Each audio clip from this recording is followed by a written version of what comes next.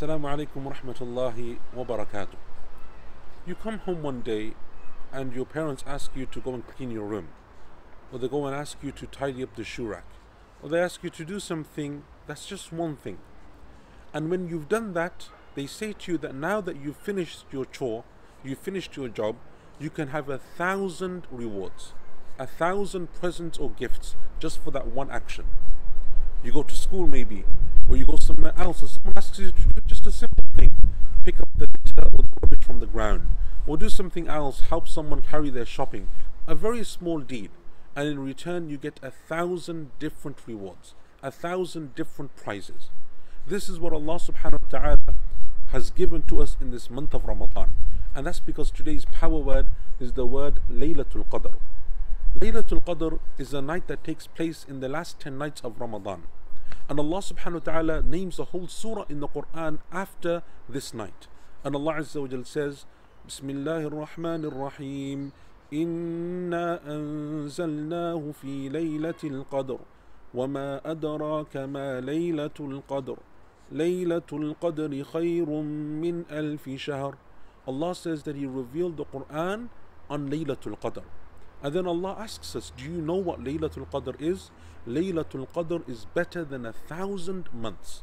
1,000 months equals more than 80 years. And what Allah Azza wa Jalla is telling us, that if we worship Him on this one night, just one night, Allah subhanahu wa ta'ala will give us not just 1,000 times the reward, 1,000 good deeds, He will give us 1,000 months of good deeds, like 80 years of good deeds.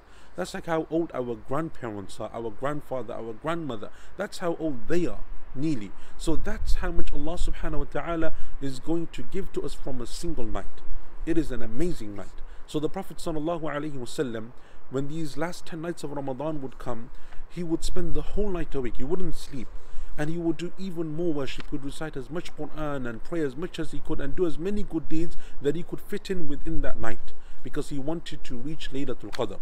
And the scholars tell us that Laylatul Qadr is more likely to be on the odd nights, the 21st night, or the 23rd night, or the 25th night, or the 27th night, or the 29th night of Ramadan. And if it's easy for you, you should try to stay up at least on one of those nights. So maybe you have school and it's difficult for you to stay up on all of those nights, but maybe one of them will be a Friday night or a Saturday night, a weekend, and you can spend that night awake. You can plan what du'as you want to make during that night, write them down, have like a snack meal, have a plan for that night that you can spend, read some Quran, make some du'as, make some dhikr, do different things, offer some prayers, and all of this because this night is so amazing. And if you can do just this one night, it is amazing in its reward.